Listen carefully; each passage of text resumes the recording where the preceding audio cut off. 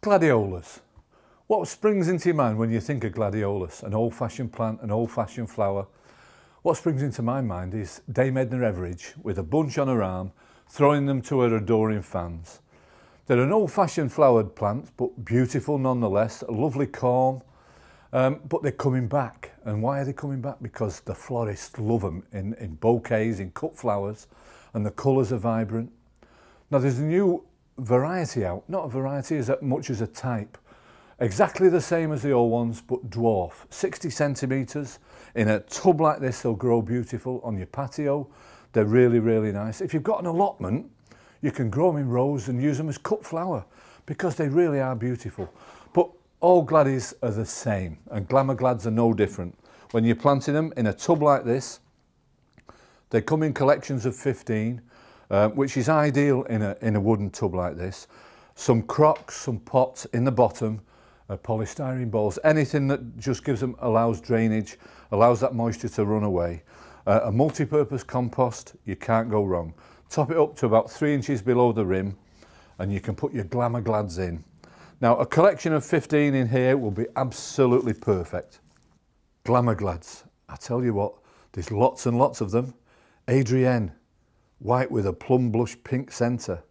Or Alana, a nice yellow one, vivid red orange, Daniela.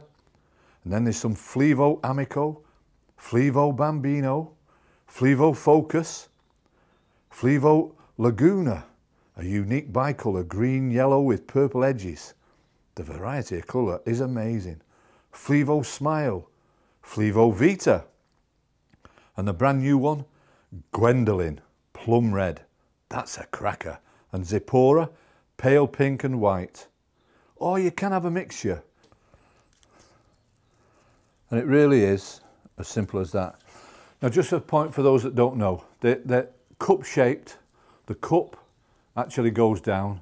The growing spike comes out of the top there. And as with most thing Parkers, these are the top size bulbs or corms you can buy. Now a couple of tips. If you wanted a succession of flowers, space them out over a period. Plant one group now, one group in 2 or 3 weeks time, and then you'll get a succession of flower through the flowering period. You can also plant them if you wanted to do it all in the same tub at different depths, because obviously they'll take the same amount of time to grow. So you'll have a succession, less mass planting, but a succession of flowers over a longer period. And it really is as simple as that. Top dress that with some compost, a little bit of grit, and poof, you're in for it. Glamour Glads, what a great name!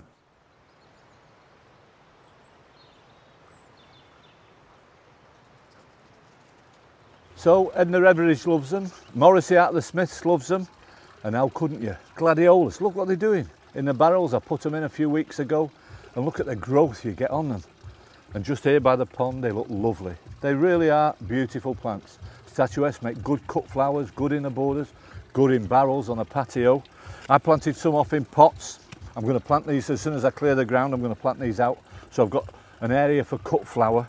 You really can't beat them. They're so versatile and they really are beautiful. Old-fashioned maybe, but beautiful just the same.